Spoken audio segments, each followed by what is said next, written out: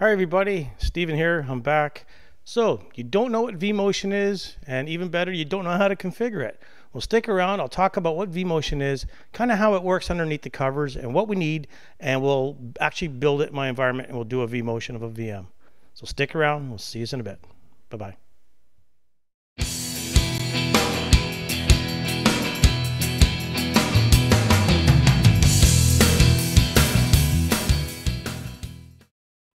So, what is vMotion? Why don't we jump right into it? Let me just get my iPad going here. So, what is vMotion? I just got the one slide.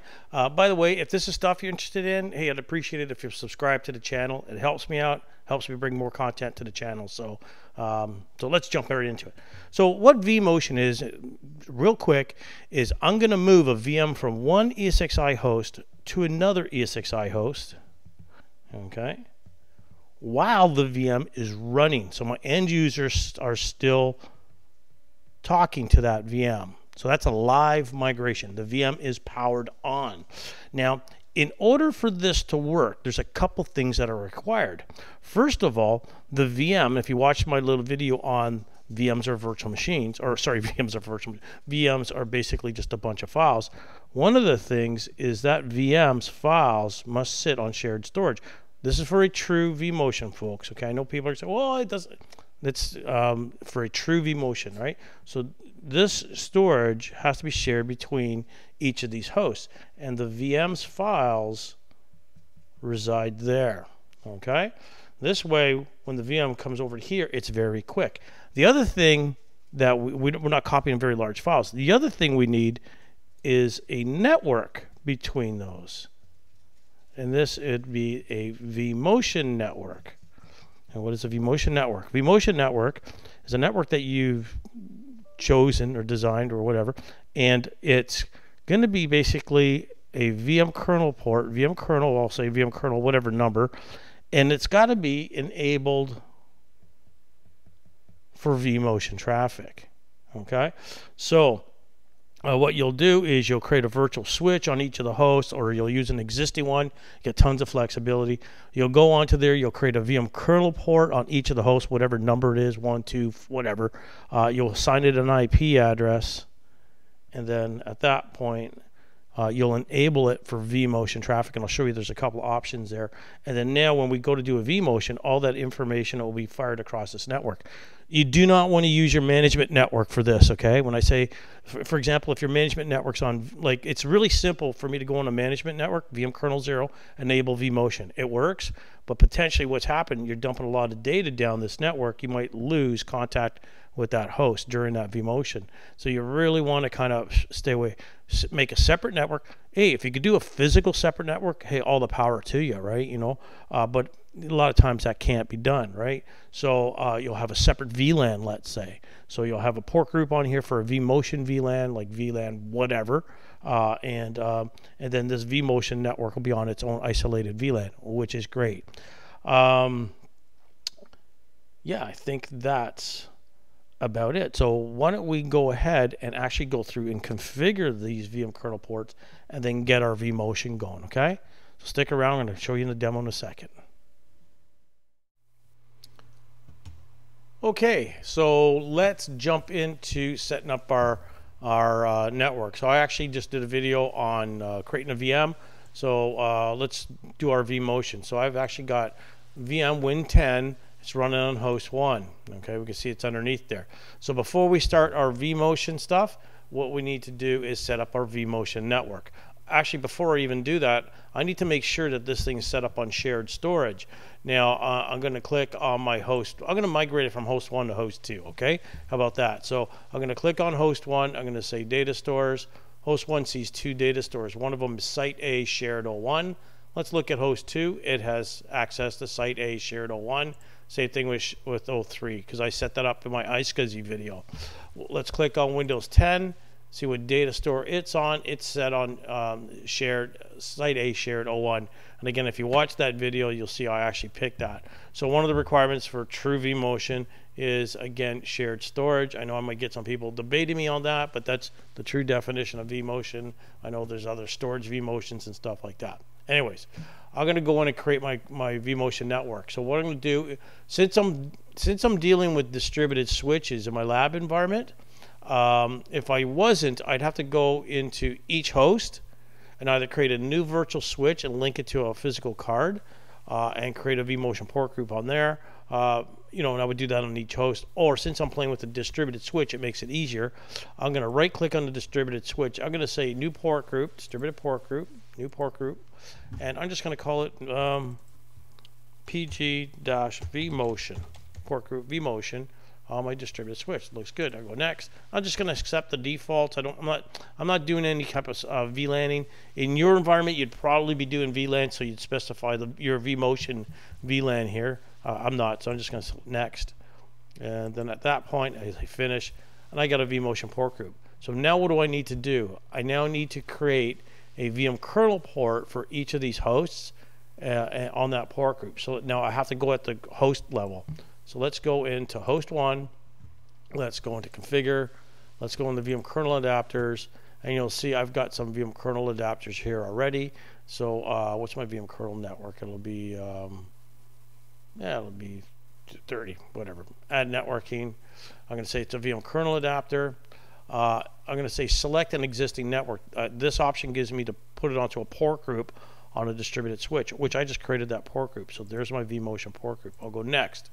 Now it's asking me the MTU size. Realistically, I'd probably in the real world crank this up to 9,000, but your physical network needs to support this. So just don't do that unless you know it is by default. Now notice over here I can pick vMotion services and click next. That would work. Okay. What I like to do is from the TCP IP stack is select the vMotion IP stack. Notice the vMotion is automatically selected and nothing else is being used in there. This loads a separate IP stack on the host, so it's got its own ARP table, its own default gateway.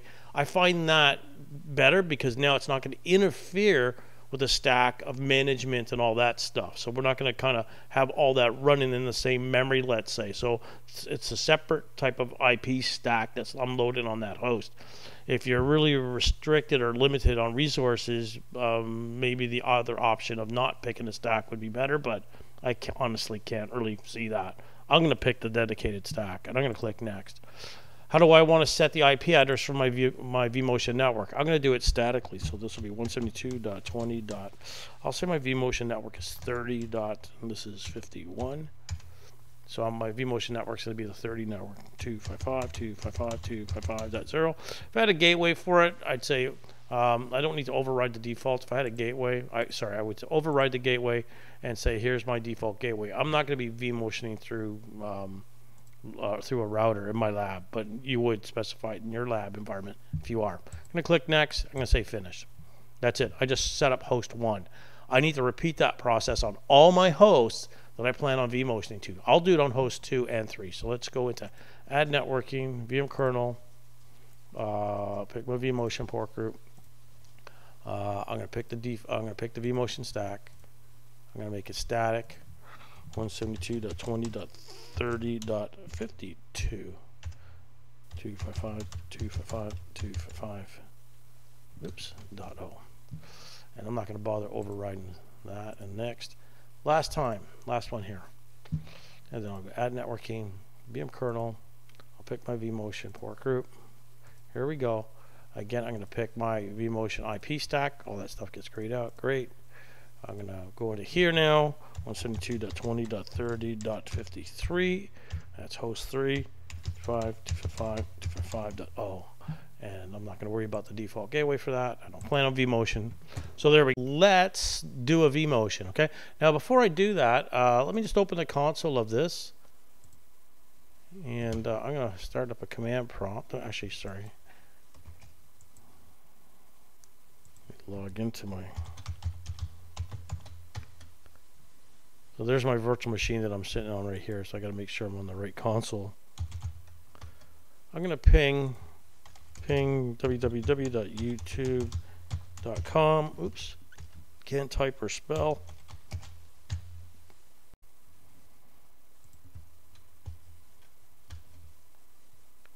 Okay, I'm going to have a constant ping running to YouTube. Let me close this. Let's migrate it. So I'm going to right click on the VM. I'm going to pick migrate. It's going to ask me, what do I want to do? Change the compute resource only. That's a true vMotion. Do I want to just change the storage only? That's a storage vMotion. Do I want to change both compute and storage? That's really kind of, used to be called, I think it was called enhanced vMotion. Doesn't really matter. It's a combination of the both. And then cross vCenter server export is migrating a VM from one vCenter server to another live while the VM's running.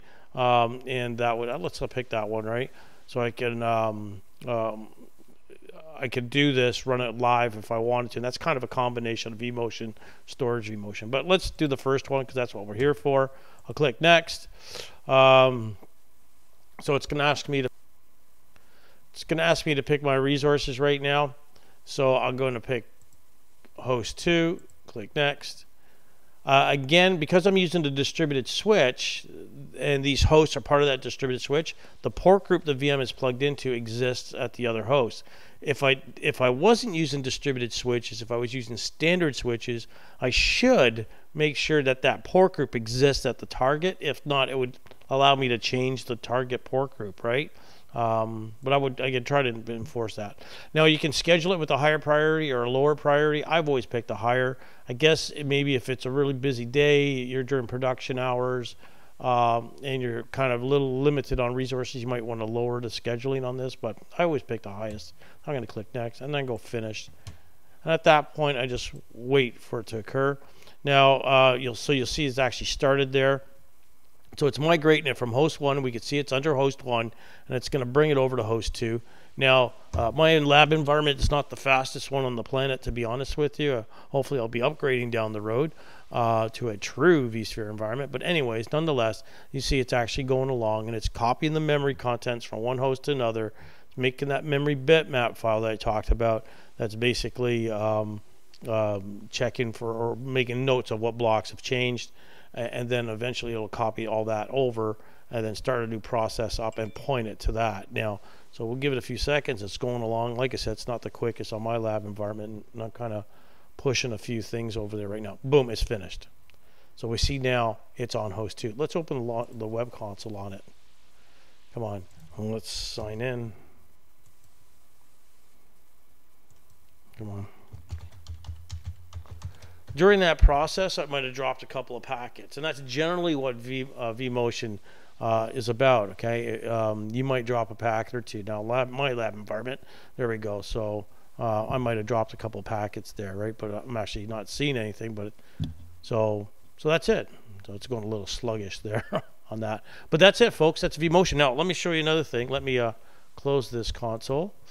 Let me bring it back to host 1. So I don't have to right click. I can do something like this, drag and drop. I'm going from host 2 to host 1. It picked that one for me, change resource. And give it a few seconds, it's validating, right? Sometimes I find if I click that, it goes forward. And it kind of shows me my consumed memory and all that. So I'm saying host 1, it defaulted to that. And I get my production port group. I'll schedule it high. I hit finish. And at that point, it's going to move it back to host 1. Okay, there we go. It started.